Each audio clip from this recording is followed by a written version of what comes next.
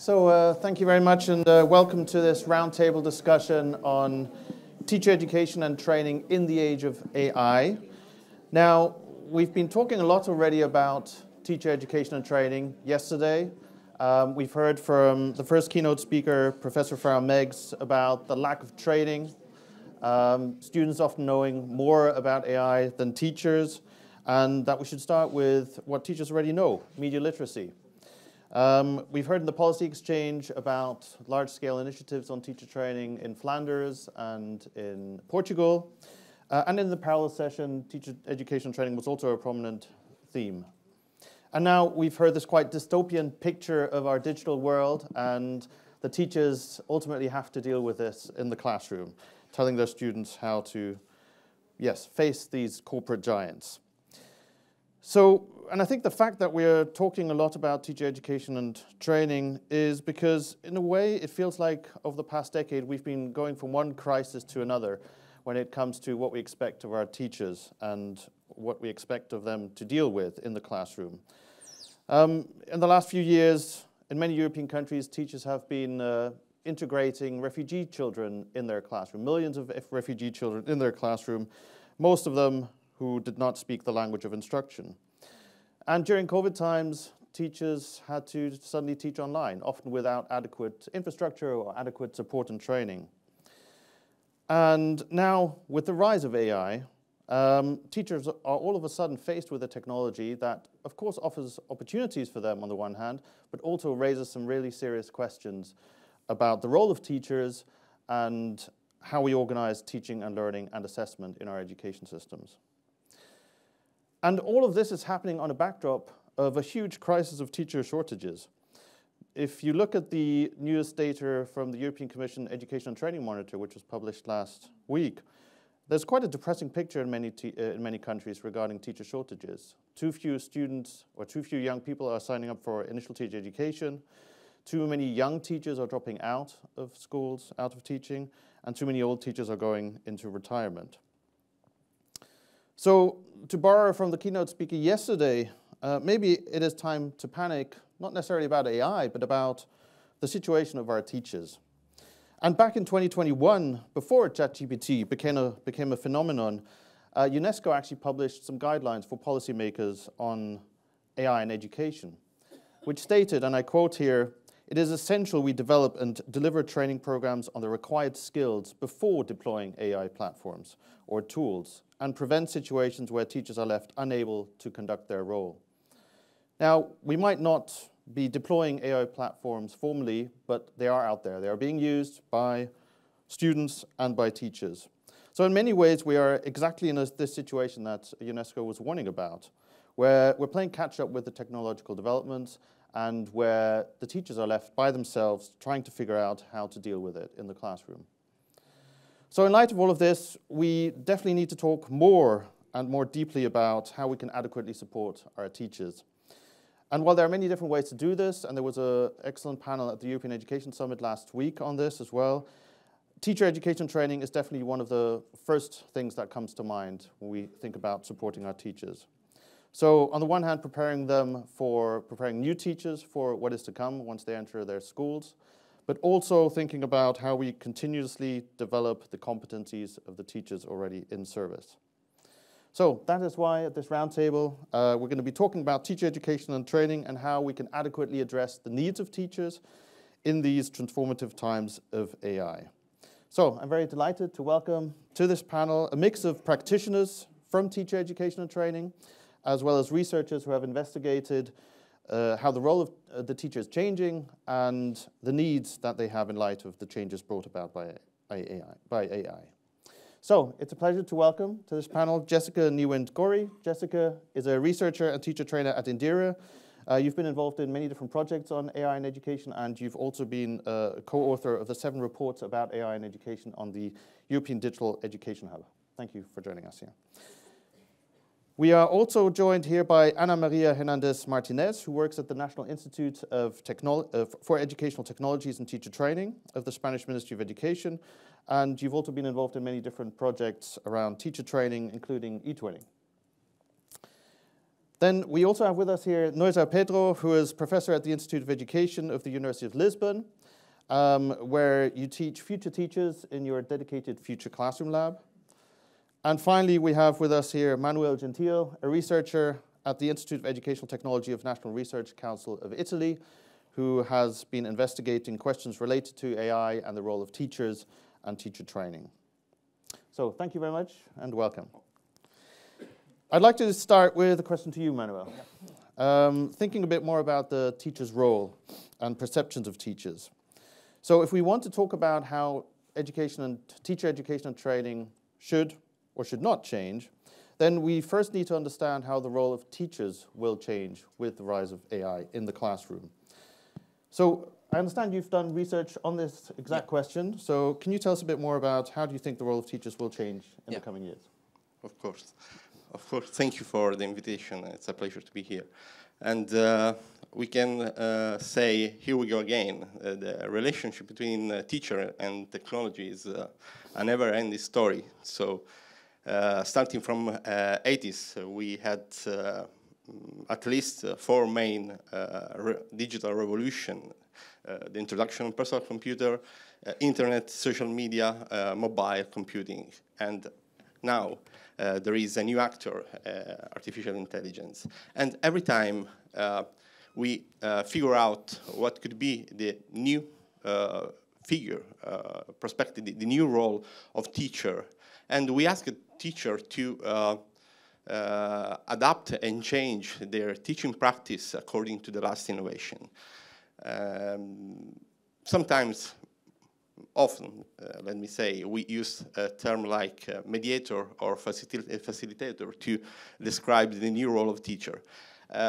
Personally, I don't like this kind of seeing the role of teacher. And moreover, if we refer to the AI innovation, there is a mainstream of fear that question deeply, profoundly the role of teacher, and also the real necessity of the teacher itself is called in question sometimes.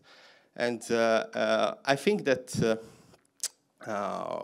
we have to start from the evidence, and we conducted a study, a research study about the paradigm shift of the teacher role. And from our research, two main points emerge clearly.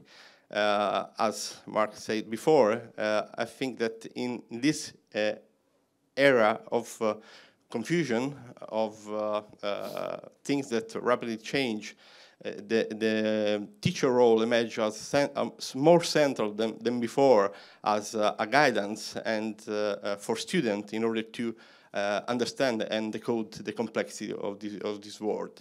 And from the other side, we have some cues from the research that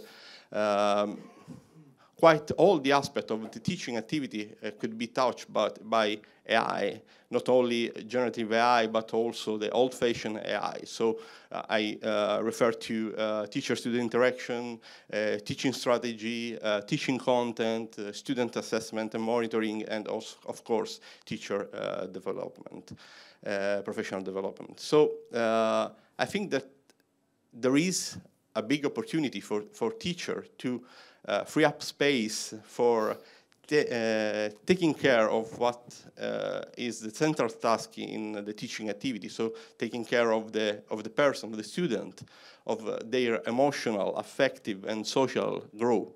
So it is a big opportunity we have to catch, and I think we have to create the condition to allow teacher to get this opportunity. Great, many thanks, Manuel. I wonder, we've been talking in the past, and you've alluded to it often, about the changing role of the teacher. And we've said it will happen in the next few years, but it rarely has happened. The role of the teacher has actually been quite consistent. Why do you think it's different, or is it different this time? Yeah, it's different. I think it's everyone can see how pervasive could be this kind of technology, and specifically generative AI. I think that as a researcher in technology, educational technology, too often we analyze just the technology that we design that could be educational by design. But I think that we have to look at the rest of technology. I called in the slide pervasive technology, that are technologies that are not designed for educational purpose, but they could have a big impact of learning and teaching process. So the level of pervasiveness of this kind of technology is so high that we need to cope with this kind of technology, and this is the reason. Many thanks. Jessica, can I bring you here? Do you agree with Manuel on this? What's your position here about the changing role of the teacher? I think that at the very least development, I think one point is why everyone was talking about ChatGPT and the use of this technology in the classroom, because also it was very easy to access and almost needed to use it, no competencies, because it's that the interface of the technology somehow gets so simple that even someone without any digital skills can use it immediately. And this is a great advantage, because somehow you need less hard digital competencies, like you don't need to program or write code, but it's also the biggest risk, because you need a really good background on digital literacy and be aware about the risks and ethics. So it's opened a whole new landscape that came into that competencies also teachers need to know when they use technology with the tool technology. It's not that they didn't know before to know what ethic is, but now using even a technology tool that runs on your cell phone, as sometimes it was a little bit like social media, but now you even have to be more aware of it. And I think this is a great opportunity, because that technology is easier to use, that you need less hard digital competences, but then you need more social, ethical, and soft background competencies. And yeah, I think then it's also, as you mentioned before, that that is so versatile. So even if you talk about immigrants, and there are a lot of now students in class that don't even speak the language, and they sit in class and somehow have to follow. For the teacher to have a translator on the cell phone, or that you just can pop it up and just translate it to not one language, not only like in Italy, Italian, English, or whatever, but in Chinese, Croatian. So I think this is also a big help, because you can communicate, and also for the students, it feels more just integrated in the class. It's not outdated. So basically, my opinion, or what I experience, is that the teachers are very positive about technology, about AI. Teachers that started earlier with technologies, like from my experience, STEM teachers, are more easily integrated or switched immediately to use also AI tools, because they feel already confident.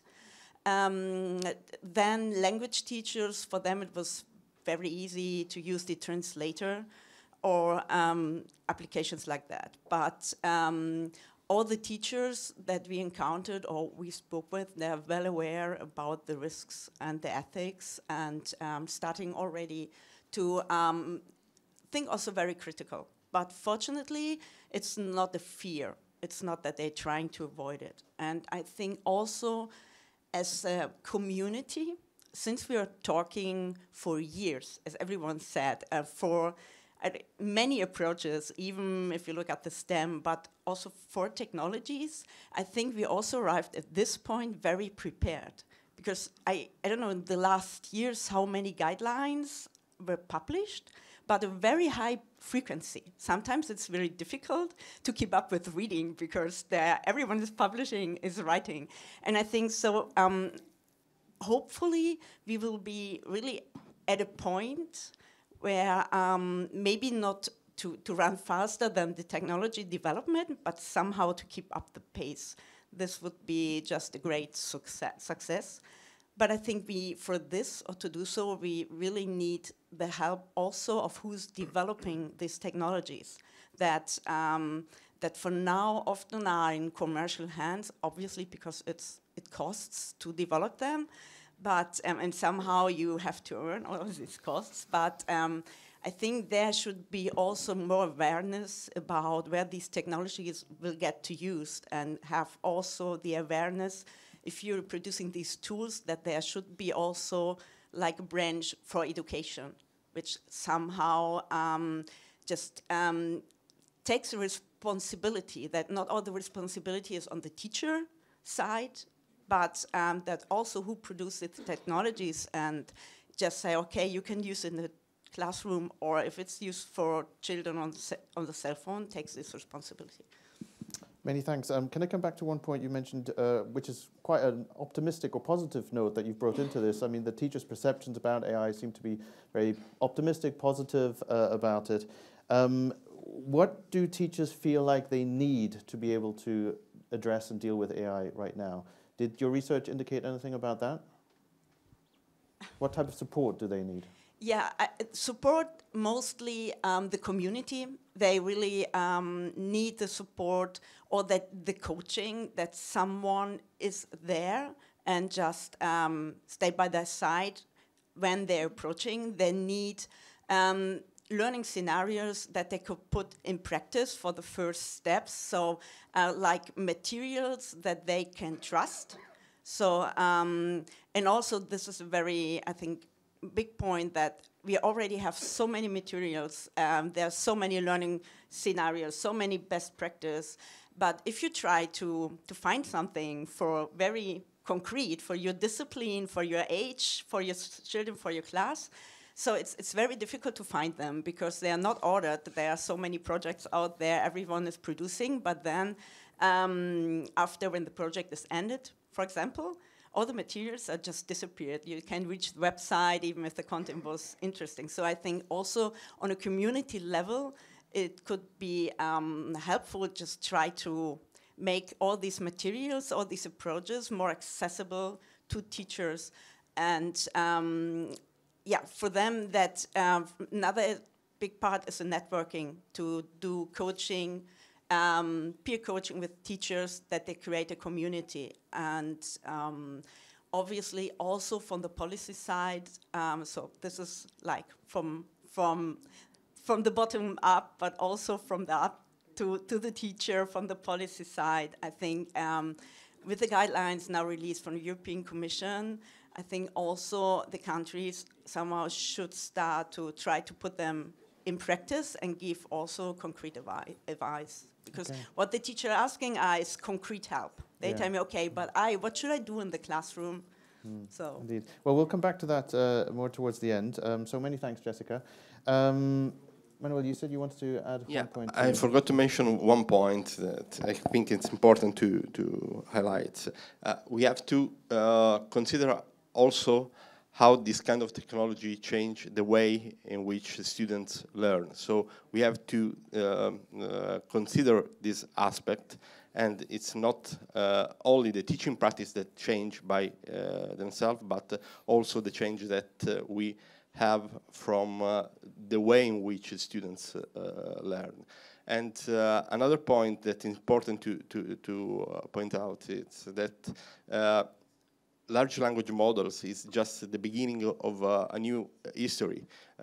On the scene, there are already some other technologies that are developed on top of these models, and they are able to solve some of the limitation that this kind of technology has, particularly respect with the logical and quantitative reasoning. I want just to mention one software that is a public open source software on GitHub. It's a very little project, but it received a lot of attention. It's called AutoGPT. And it's able, on using large language models, to auto-prompt itself in order to create a plan to fulfill an objective, and also to understand and go into the network, the internet, and analyze web page. So it's just the beginning of the history. So we have to take care not only at what we have now, but what we can have in the future.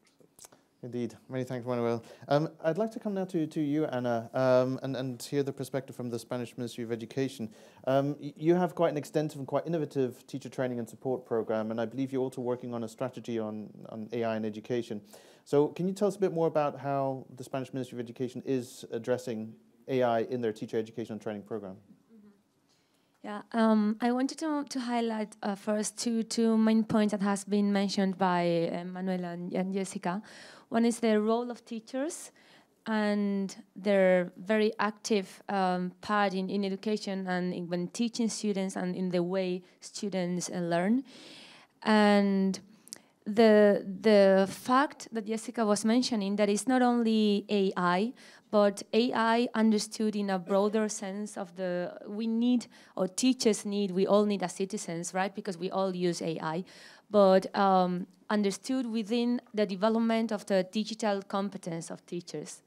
So in this sense, from the Spanish Ministry of Education, we have developed different actions to address these topics. And starting in this point of the digital skills, we already had a reference framework common for teachers, digital competence of teachers. It dated back of 2017, and it was updated last year. It follows European guidelines and frameworks such as DISCOM Edu as well. And this is a starting point for teachers to see where they are and what they should get or how they could improve. Within the framework, it includes aspects related to programming, computational thinking, artificial intelligence, and ethics, which is something very important, which had not been addressed before in other frameworks. It was also mentioned yesterday in the keynote that there was a lack of knowledge, frameworks, guidance, and curriculum. So we also tried to address this, and with the update again of the law in education, new law, it also included aspects related to computational thinking from the very early years at school, childhood education, to secondary school. It is included in the curriculum now. And yeah, so then we have designed a national digital plan to address this. And I would just focus on what we are talking about today. But it's our digital plan in terms of education and training for teachers has two main axes. One is investment in equipment, which is necessary for school students and teachers. They need equipment and to use tools. But they need a company. As Jessica was mentioning, teachers, they cannot feel they are alone. They need to feel supported. So if you just give them the tools and the screen, the devices, it's not enough for them. So the second main axe of the plan is investment in training and to accompany teachers and to be with them. There, we also have the figure of the mentor, of a person who is going to be with them at school, specialized in digital. They have a high digital competence. They're experienced teachers, and they know about this new topics arising from the context. So. This is something that we really try to follow in all of the national actions. In terms of training, specific training on AI, it's something new but it's something that it's new. It's a hot topic today, but it's been there for a while. Within our training, we have open and massive courses. We have had 2 NOOCs related to AI, but in more general terms, AI for well-being and in your everyday life, which is aimed at teachers, but it's like the first step for them to understand that AI is all around us and to see the potential of AI. We had around 600 participants for each of the NOOC. We have had 3 editions already. We've launched a new MOOC. It is a bit longer, 25 hours duration, about the use of AI in education. This time we addressed AI in the sense of we need to learn to use AI. It's not just to learn how to use the tool, but we need to see and to develop the competencies to use it in a positive way, in a meaningful way when teaching and for our students. So within the MOOC, there were modules. One module was learning for the AI and learning about the AI. So we clearly differentiated these 2 parts. The last module was the implementation of these tools in the classroom. So this is the last part that sometimes it is missed and teachers need. They need the last part of the implementation. So how can I use it in my classroom and how it's going to work? And since it is open and it's more social, they also had the opportunity to share practices with other colleagues. So it was very popular. We had like 2,000 enrollment in this MOOC, and people were very satisfied with it. It was the first edition. And apart from these 2 specific trainings, we also have our action called the School of Computational Thinking and Artificial Intelligence. It was an experimentation policy. It was a 4-year program. It started in 2018. It finished this year. It was a bit longer. And here, we had a total of 1,000 teachers selected from different regions in Spain. And when they participated, they were able to choose their own paths. So we had different modules about computational thinking, robotics, coding, programming, artificial intelligence. They could choose their own paths and at different levels. It didn't mind if they were intermediate, advanced, or just starting. And after this first part of training, it was followed by a second part, which was implementation in the classroom again. So they had a tutor who guided them on how to implement this in the classroom. Then they shared how this had worked in the classroom. And then we had a third part, which was a research. So with these specific groups and teachers, there was a research on the impact of this in students, if they had improved or not in the area they were developing. And then there was a shared a bank of good practices that could be used by other teachers as well. This is finished right now because it was an experimentation thing and it was very limited. But it was very successful, so we thought it could be useful to have it open at national level to all schools in Spain. And we've launched a new initiative called Código Escuela 4.0, School Code 4.0. And for this, we have an investment of 300 million euro, which has already been transferred to regions in Spain because competencies in education are transferred to regions, so they spend the money themselves. But the thing is they need to spend it again in 2 main lines, in training for teachers and again in the guidance. So they will have equipment and also training and mentoring to implement actions in the classroom. So far I see, we see the slide behind me. This is the INTEF. This is by the way, it's the unit of the ministry in charge of teacher training and educational technologies. Code INTEF is the section devoted to these new emerging technologies, artificial intelligence, robotics, programming. You find here, it is open, you find different actions, open resources, good practices, researches, publications, training related to these topics. And you can see in now the Código Escuela initiatives. So far, there is just a publication which gathers information from different regions about training on this topic, how it is embedded in the curriculum. And soon we will have a section as well with different training again and how regions are developing the action. So if you have the QR code as well. Some things are translated into English, the framework as well, the digital competence framework for teachers, it's translated into English as well. Yeah, that's the main thing. I think we will develop more about other things later. Very quick follow-up question for you, Anna. I mean, having listened to Mark West and the focus on, or the advocating focus on basic literacies, and also, Manuel, I think you mentioned sort of social emotional skills becoming more important. I mean, how is that reflected in the strategy? Where does that come in? Is that something that's taken up? Well, it is actually included within the framework of the digital competence. It is something that we cannot forget. I mean, digital competence is not just the competence to use a tool and that's it. We need to think about the implication it will have, the impact, and in society as well. So within the training offer, we try to address these needs as well. And it's something that it's changing because society changes and new technology as well. So we try to, with the collaboration of the regions as well, we try to address needs and these new problems or issues which are part of society as well.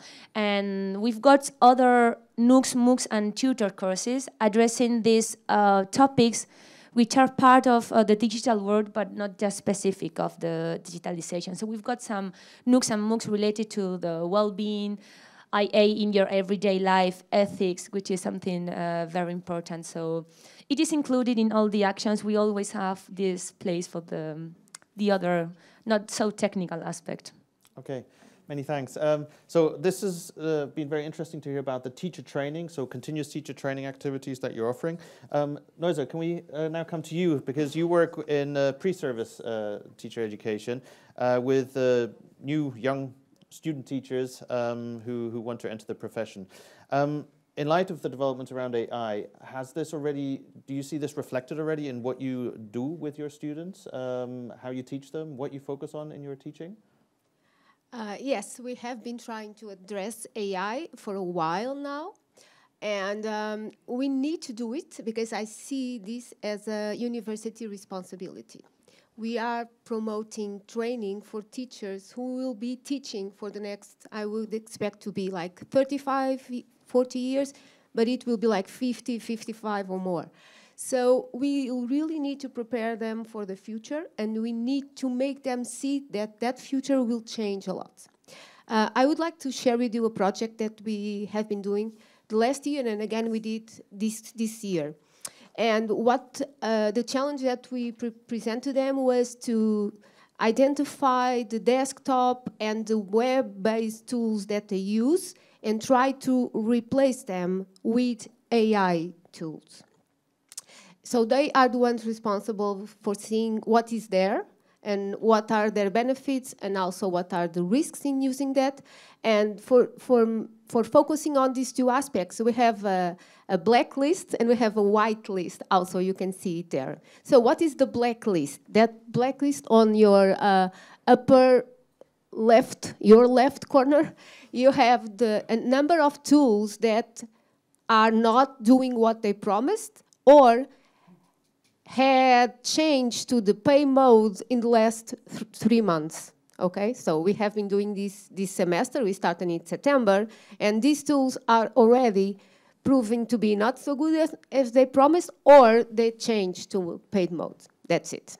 Sometimes this is the business model they use. It's fun and it's good. You can use it for a short period of time, and then you have to pay for it. And so we move it to the black list.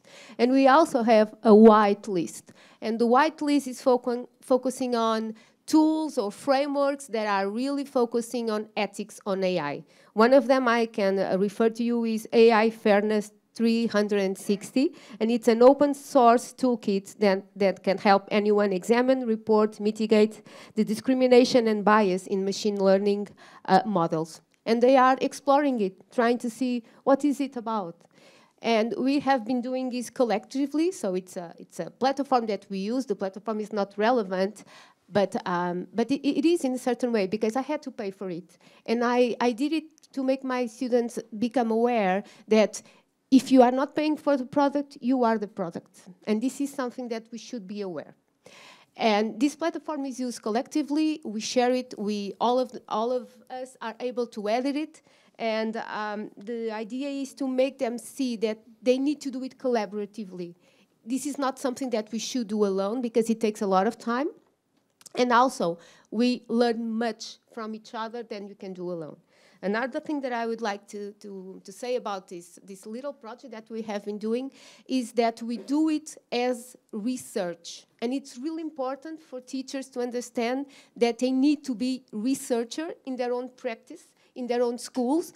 And ICT and I2 tools, they really requires from us that mindset of a researcher. We have a problem, we have to have a method to deal with that problem, and we have to find solutions, and we have to be aware that that solution will have a lifetime span. We have to re-look at things regularly.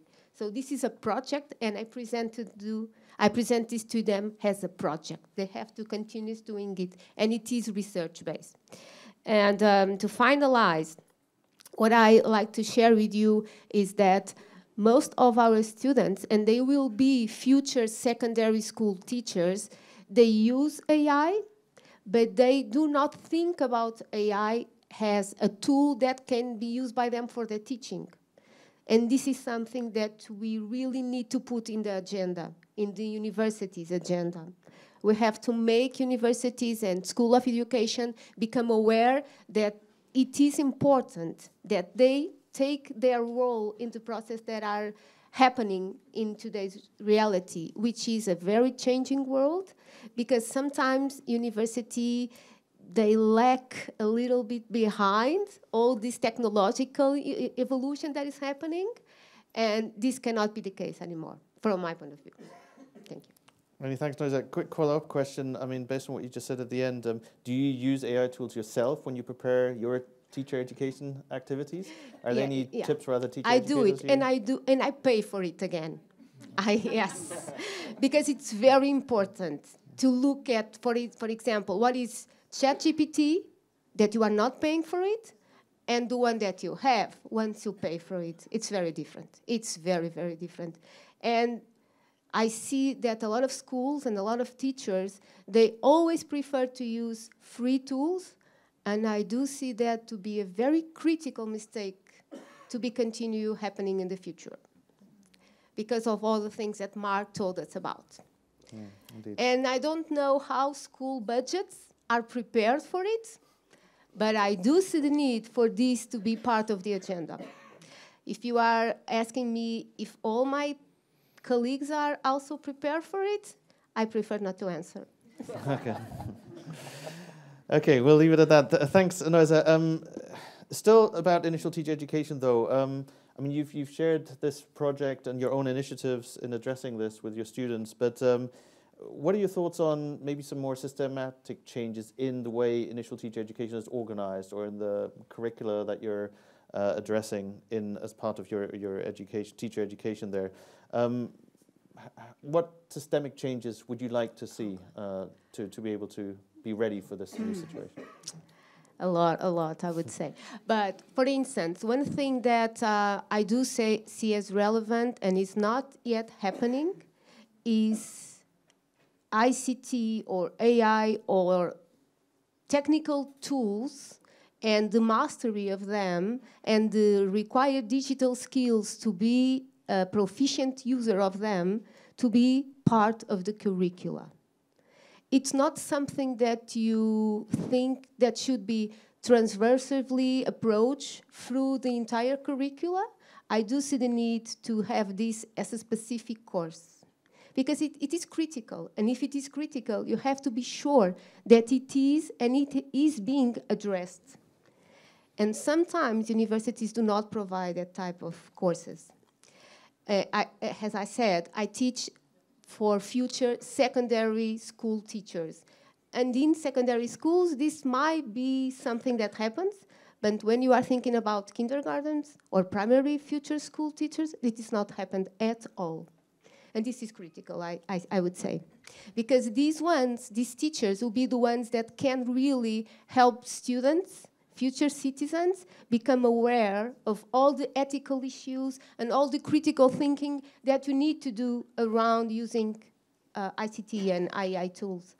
If a teacher is not a critical user, the students will not be able to be critical users. And if we are expecting schools to promote schools, real schools, the schools where they be teaching, if we are expecting these schools to teach future teacher, at least when they are there, they are already teachers, to teach them this type of skills, I do not see this to be possible. Because as soon as they go inside the school, they don't have time for anything. They are completely absorbed by all the system and all the teaching issues and all the things around dealing with parents and managing classes. So it is a responsibility that universities need to address. This is one of the issues. The other one I would say is that I think all of us talk about, that is the emotional skills.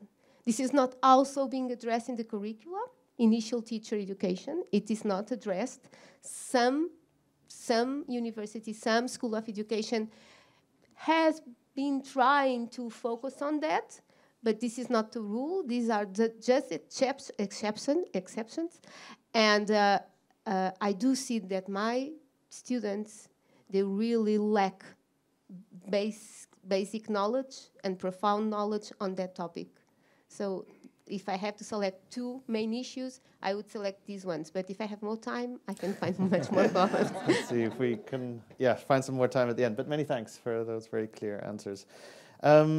Okay, so we've talked a bit about the sort of potential systemic changes that would be needed in initial teacher education. Let's look a bit also at the policy level, and I'd like to come back to you, Manuel, and Jessica on this. Now, Manuel, you, as part of one of your papers, you wrote this manifesto about the new role of teachers. And there you write that raising awareness about this new role is a must-do action for all national education systems. But the key question is really, how do we achieve that? So what advice would you have for the policymakers here today on what needs to be done at policy level to ensure that this new role of teachers becomes understood and widespread? You know, it's a very big question and it's not easy to answer. Anyway, also because I think all of us, most of us, feel like a bit disappointed sometimes for the resistance that we live when we want to provide innovation in school, and there is a big gap between how the world is changing and how the school remain in a very stand position. So I think that we have to focus on at least on three aspects. The first one is that we have to not impose innovation from the top, but we have to involve the main actors, so teachers and students and families. And we have to learn also from other fields of science, for example, from the new advancement in social research. I refer to theory and change and specifically in socio-technical systems. So we have to create the condition starting from a very scientific approach and not by just seeing what emerged from the bottom. The second point is, of course, teacher education. We have to increase the awareness of teachers about not only the risk and the potential, but how AI works, because it's important to understand.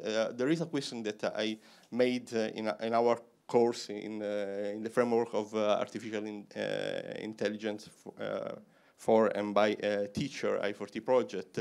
I always asked if the response that ChatGPT or Bard give to the user are just keep it from a huge database of question-response couples, and quite 0.5% of the respondents say that it works in this way. So they don't understand the generative power of this technology, and so we have to work on increase this kind of awareness. And the third and more difficult aspect is to create the space for experimentation, safe space. We had a nice talk with Noza. I think that also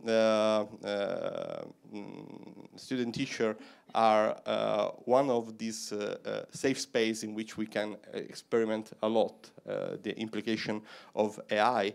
But I think we have also to provide teacher, to train teacher also to a sort of research mindset in order to give them the power to experiment and to try this kind of technology. And maybe I have to add another point that is completely out of the scope of this panel.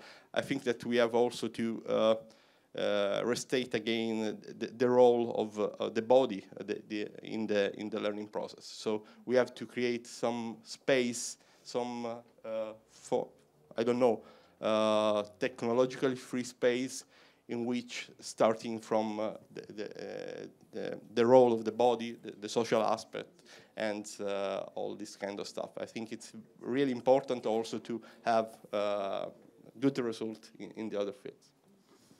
Many thanks. Manuel, can I bring in Jessica here? What's your take on this? What type of policy level changes would you like to see in order to facilitate? I mean, you've done teacher trainings and work closely with teachers that would facilitate that work. I don't think if the policy should change. I think the policy is quite in place. It's somehow where everything sums up, and we are talking about it, about the teacher that somehow has to do so much, has to teach, has to do lifelong learning, has to be a researcher, has to stay in class, has to do assessment, answer to the parents that are maybe just worried that you didn't have made, not even read the page 120 to 240 in the textbook, and if their children really learn everything that is written there. So I think it's really a cultural shift, and this is why it's so difficult. This is why we are for years talking about how to change education and spending money on it, and I don't say that it's wasted, it's not, but somehow it's a very huge step. So this institution, school, that is like, it is like for about 100 years and didn't change so much. I think really we had to rethink it, and it's a very, you have to be brave to do it, and you really need space, experimental space, but then your experimental space somehow involves your future citizens. So you have also a responsibility, if you want to do your experimentation, that you're doing it with the future lives of your students you have in class. Because, and this is where it comes back to the teacher, but in the end, even if the teacher wanted to experiment, but he also makes to take sure that the students that he has in class are prepared for the future, or they are also prepared for the content, or which they have to answer when they go to university or when they go to the next school level. So I think it's the school system, because it's a system. So there are so many things that have to work together, starting from the head of school, the school communities of teachers, even the parents that they have to support it. So I think it's not only the policy, or it's not only that the school head has to do something, it's really society and culture have to do something, have to think about how we want to learn, what it means to be learning, what is a school, where has to be, a school has to be. Has it be a building? Do I have every day be in this building at 8 o'clock, 7:30 to learn something, or can I learn also in another space? And if I can learn in another space, how can I access this learning to make it somehow also useful for me? Because it's important that learning is accessed, because I, as a learner, I need to have my access. It's not that I, without these gratitude, it comes to emotion, with these emotion also to share what you have learned and to put it in practice and have a place, a safe place where you can experiment and put it in practice. So it's really, for this, I think it's so hard to answer and why we take so long. Nonetheless, that we have so motivated teachers, we have so many teachers, and they're so good in class, they're doing amazing things. And somehow, some also, I met teachers, they didn't even look at the textbook because they know, okay, I know what I want to teach my children, and I guarantee that they have the skills and the knowledge when they leave my class that they can get in any other middle school, for example.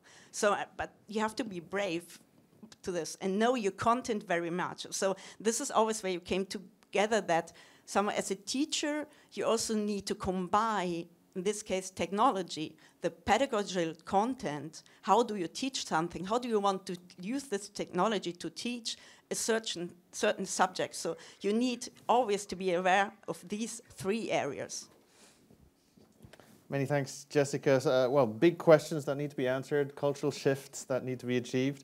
Not an easy task for sure. Can I come quickly, before we open the floor for questions from the audience, to Anna and Neuza?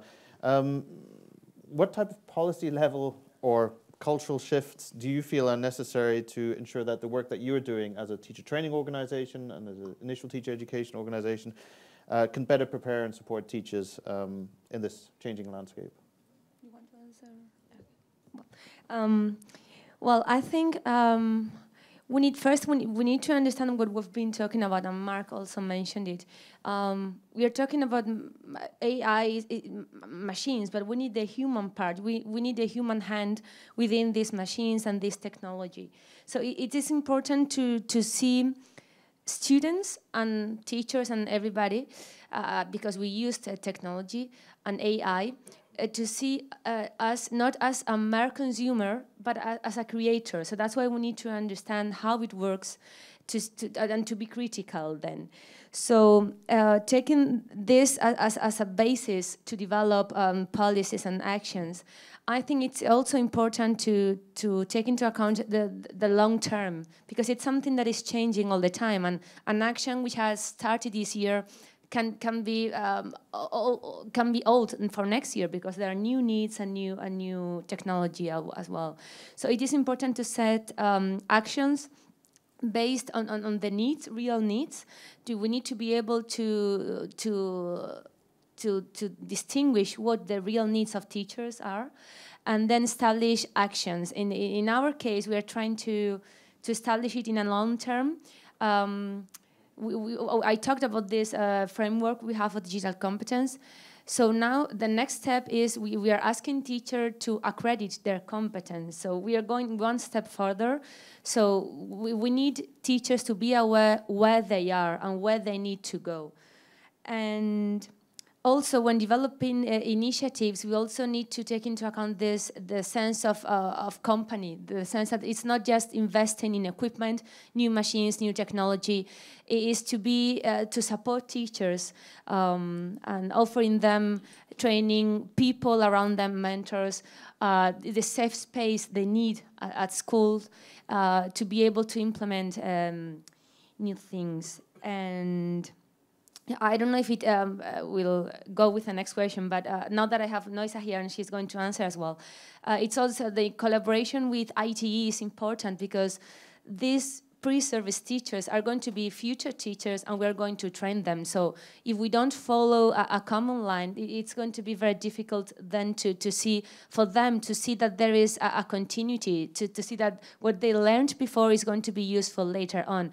And I have in mind the framework again. When you are in one level and you want to go to the next level, there is a step further, right? So when you're a pre-service teacher, you don't have the opportunity to experiment with your classroom and your students. So let's go with them and give them the opportunity to experiment what they've learned before with their students, with other colleagues at school, with other professionals as well.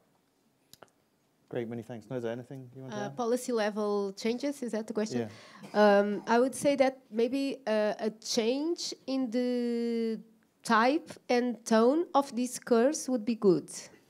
Because what I see is policy level speech about AI to be not so well informed for one from one aspect, and to be based on hyper fear from one perspective, or to see it as the promised solution for everything. And so I think that we need to take a step back and really reflect about the topic, but giving time for experimentation to happen. So I see the need to change the tone and the and the content of the discourses.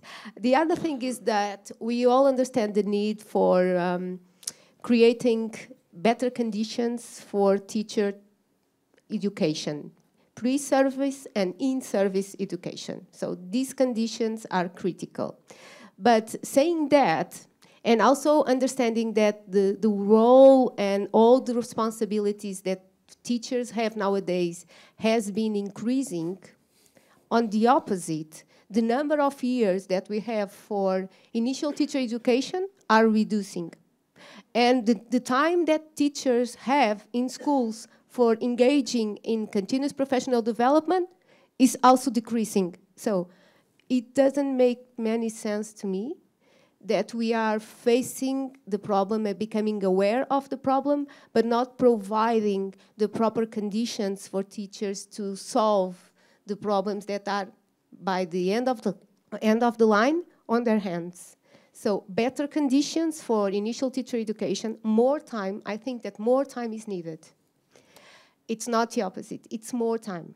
And again, more time for teachers to engage in service training is also very relevant. Not only the quality of the training that are provided to them is really important, not only making sure it is updated, is relevant, is contextualized, but also that they have time to absorb, to apply, to reflect about the training that we are provided to them. Because we see that sometimes the level of impact is not what we expect it to be. But we don't provide conditions for that impact to happen in their practices. So, thank you. Many thanks, Noza. Unfortunately, we don't have more time. I've just, my colleague signaled me that we have to come to a close. But we do want to give the opportunity for maybe at least one question from the audience. See a hand coming up there in the back.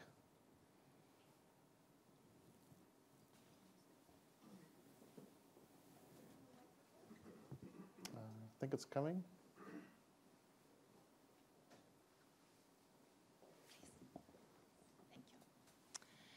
Thank you for your discussion. It was very interesting. I wanted to ask about data protection regulation. How that one has actually affected those teacher trainings, because that was the main obstacle we had in Estonia, that you were talking about the critical thinking and how the teachers have to be critical users, then the students can be critical users. But in fact, 70% of those environments that are up there on the board, they are banned for under age 18, or there is a need for parental consent to use them over 13 years of students. So how did you tackle that issue in your trainings? Yeah, that's a very important question. Yeah. My students, they are adults, okay? So I don't have that problem. But what we did as one of the main steps was to create a specific email account for these tools to be able to use by them, okay? Because, for instance, all of these tools will be taking information from the users. That's how AI function, okay? We need to feed them in order for it to function. So what we did is trying to avoid as much as we can to really contributing to the system. And we also make them aware that this is something they need to critically think inside their schools. when they will be teaching, and they should not do it alone, because it's not a problem of one specific teacher. This is a policy that schools need to think about, and of course governments need to help schools think about.